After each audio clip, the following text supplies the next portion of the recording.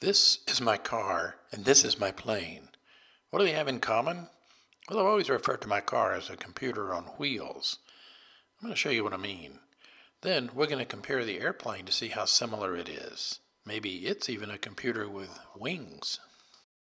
Now, any self-respecting computer gives you the ability to customize it.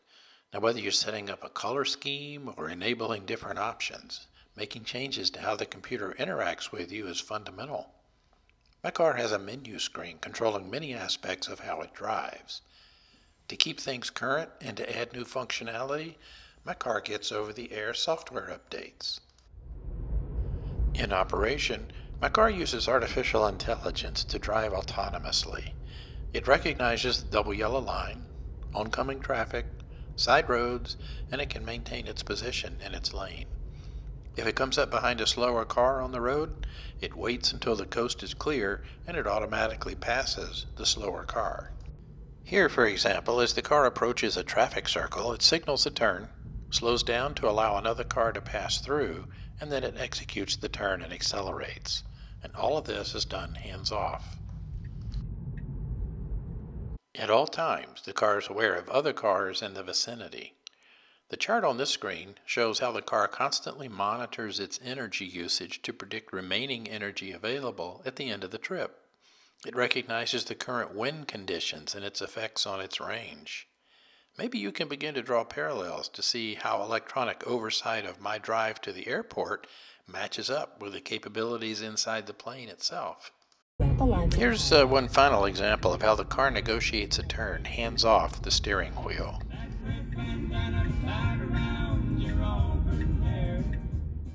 If you live in a flat part of the country, you might appreciate the view of the foothills ahead as I continue my drive to the airport. And even though it's not a function of driving, why not have a TV, Netflix, and YouTube in your car? Well, I take my wife shopping, and while she's in the store, I'm in the parking lot watching a show. So now, arriving at the airport, I pull the plane out of the hangar and I do the pre-flight inspection. The computer magic starts as soon as I turn on the master switch. You define your airplane to the computer through a menu screen that comes up by holding down the menu button as the screen boots up.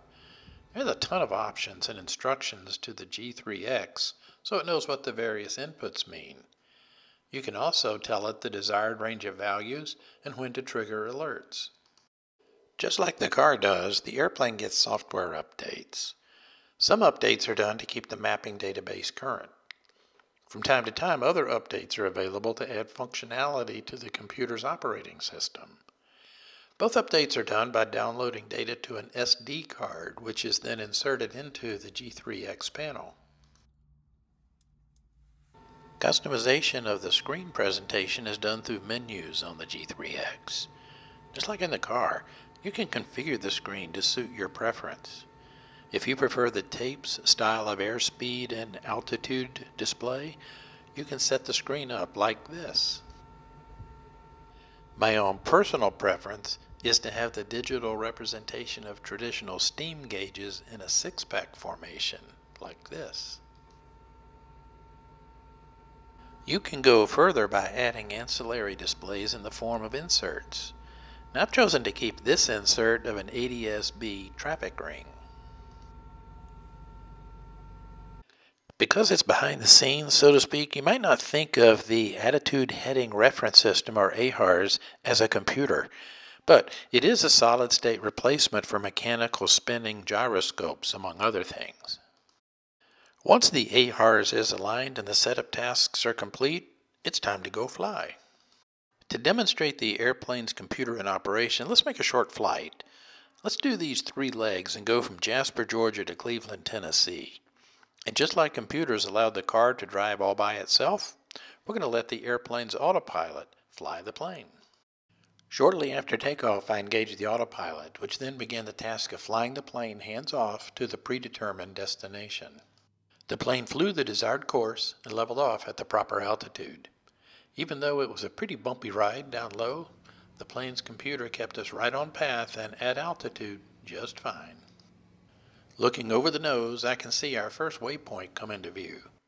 Then, right on cue, the airplane makes a turn to join the next leg of the trip. Key in the automation in my plane is the integration of GPS with the moving map display. Where I am, where I'm headed, when I'll get there are all computerized and digitally displayed. I can see the navigation data in a chart format, or I can look at the course superimposed over a sectional. I can visualize my entire flight plan route and see where I am along the way. It takes computers to do that. Remember that my car kept track of energy available and distance I could travel before I had to recharge? Well, the plane does that too. Anytime, I can look and see the endurance and the distance I can fly if power and winds remain the same. Arriving at the second waypoint, the plane initiates a turn to follow the prescribed course. So far in this flight, other than managing the power, I've made no control input since shortly after takeoff. I can enjoy the view while the landscape passes below.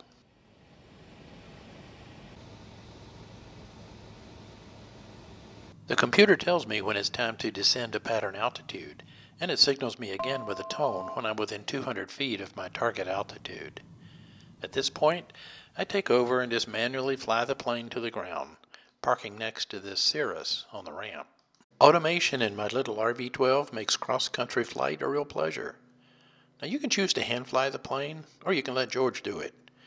Whether you choose to use all the functions or not, clearly this plane is nothing less than a computer with wings.